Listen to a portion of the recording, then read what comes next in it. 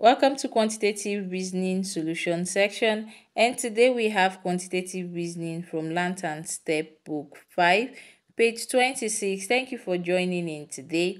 And to our new viewers, please do well to subscribe to this channel, subscribe to this channel for more quantitative reasoning solutions and mathematics problems.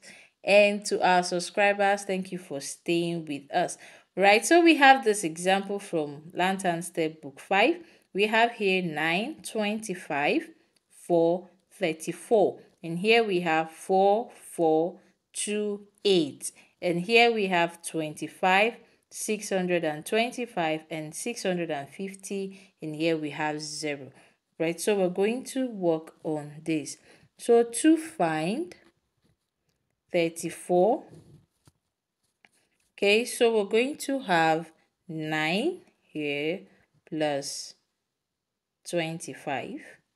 So 9 plus 25 is 34. Okay, so to find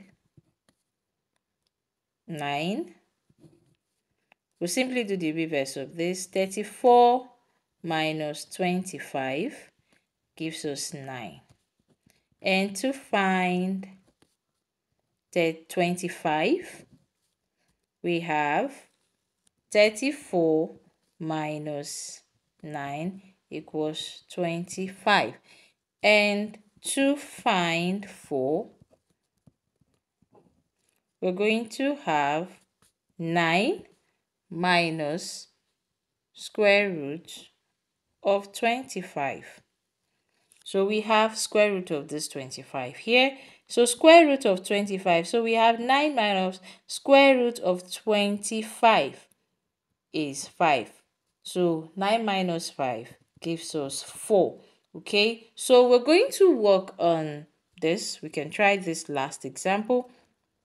Please remember to like and subscribe to this channel. Share with other teachers and friends.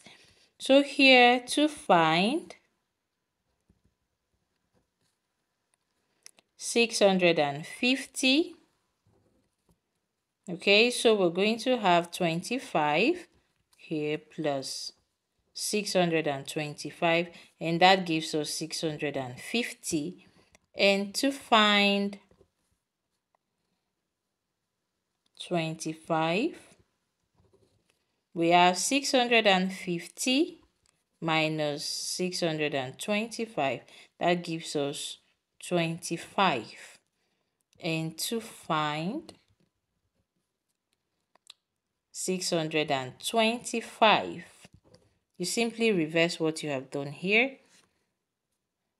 So we have 650 minus 25, and that gives us 625.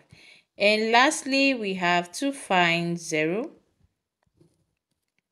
Okay, so we're going to have 25 minus square root of 625. And 25 minus square root of 625 is also 25.